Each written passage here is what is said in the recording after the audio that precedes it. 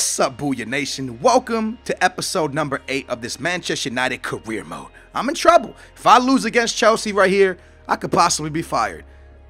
I'm serious. That's how bad of a start to a season I've had with Manchester United. I started this career mode with Manchester United because there's a little bit of drama in real life. A lot of the Manchester United fans like the new manager. A lot of the fans dislike the manager. So I said, you know what? There's controversy going around that team. It'll be a fun career mode to do. So I'm gonna take charge of them, and I did. The only problem is I'm starting worse with Manchester United than they started in real life. They didn't even start that bad in real life, but I started horrible. I lost the Shield game. I lost the first game of the BPL. And if I lose to Chelsea, there could be talks of me in trouble and in the hot seat here at Manchester United. And to make things worse, Chelsea start the game off pretty freaking well. Over the top to Eto'o, which made me bring out the goalkeeper Eto'o into Juan Mata, and the finish on that was just sexy. And Juan Mata was one of the guys I looked at to bring to Manchester United, but I just knew I wouldn't be able to afford him. Juan Mata is a stud player, man. I wish I could have him on my team. But I want to talk a little bit about how unlucky we've been. Like, it's been disappointing. Last episode was disappointing. We lost 2 games that, honestly, we created chances. Wayne Rooney hit the crossbar on one of them. RVP hit the post in one of them. We just had chances that we weren't tucking away, and that's the reason we're 0-2 in our games so far. 0 wins, 2 losses.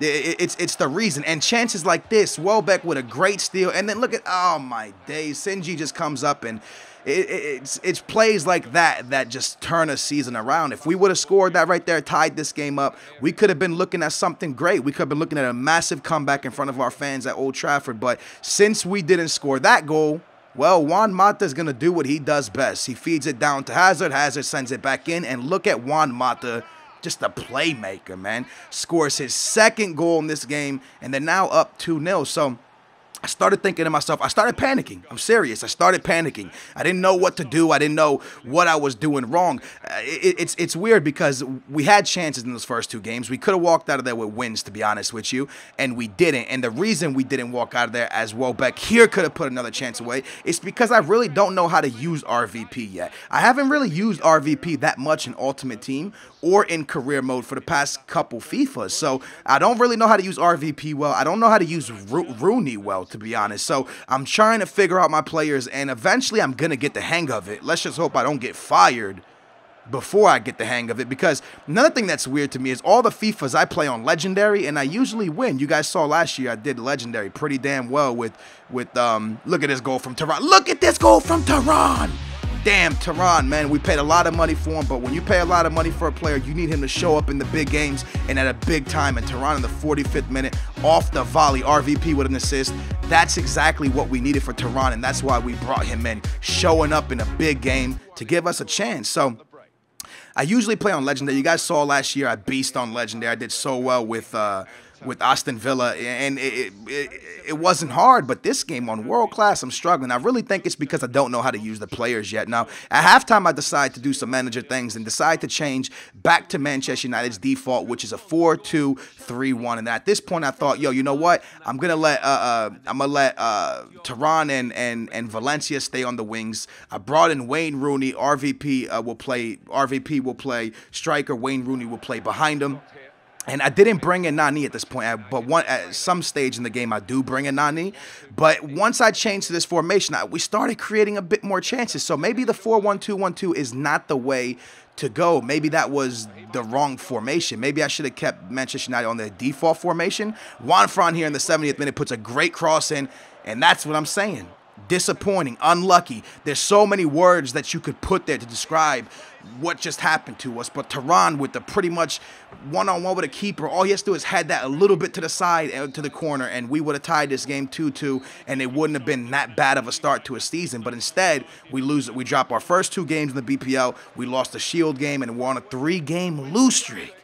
And yes, the board starts talking about firing me. They start telling me that that was a game that we shouldn't lost, that it was a game that we couldn't lose, and a game they definitely wanted us to win. So now, all of a sudden, I'm in the hot seat at Manchester United, and I'm starting to panic a bit. So I changed the formation to a 4-2-3-1, their default, as I said, and I decided to go RVP, Wayne Rooney up front, Tehran Nani in the middle, Valbuena and Senji Kagawa in the midfield. And I felt like this would work. Now, the guy that stood out the most for me, guys, is Garay.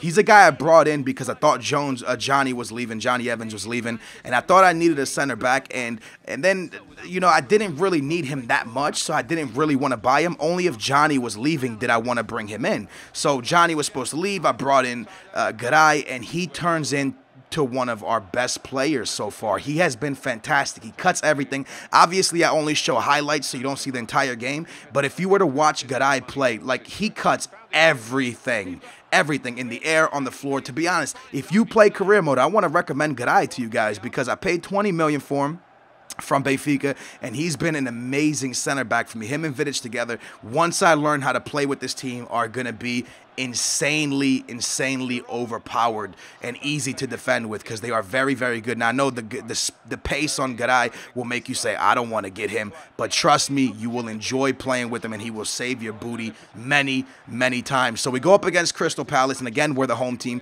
and I knew in this game it was a must-win situation, or I could see my job come to an end. I swing the ball to RVP, and once again, the chances that I've been telling you, clear goals, are just not going in for us, and it's frustrating. It's really frustrating. But then Nani in the 40th minute sends a cross in, RVP chilling, and I mean, you try to explain it to me, because I can't explain it. RVP, one of the better strikers in this game. Wayne Rooney, one of the better strikers in this game. And I can't seem to tuck our chances home. So we should be up 2-0 against Crystal Palace. We're not. 41st minute, we send the corner in, and the ball just keeps bouncing all over the place. We're attacking the nonsense out of Crystal Palace. But the one important key thing in this is that it's still 0-0.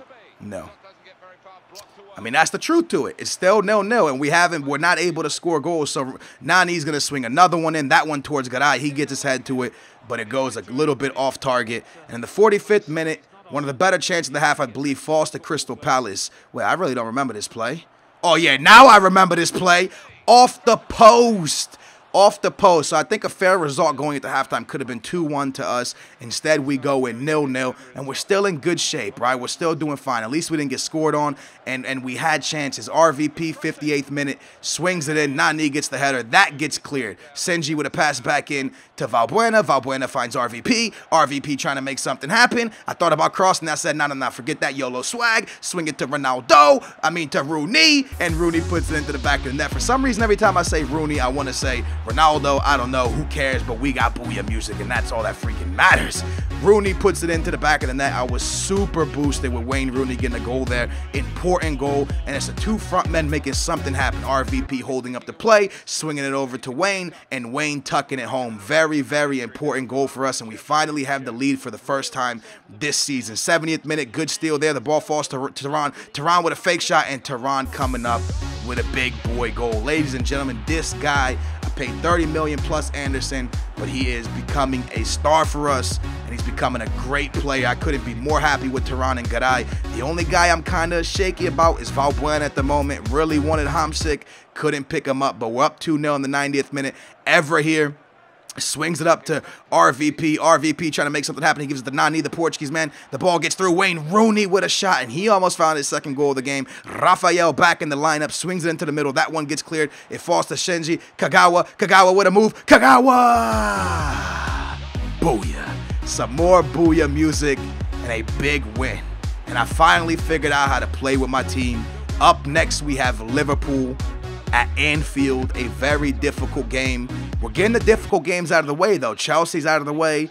We're about to get Liverpool out of the way.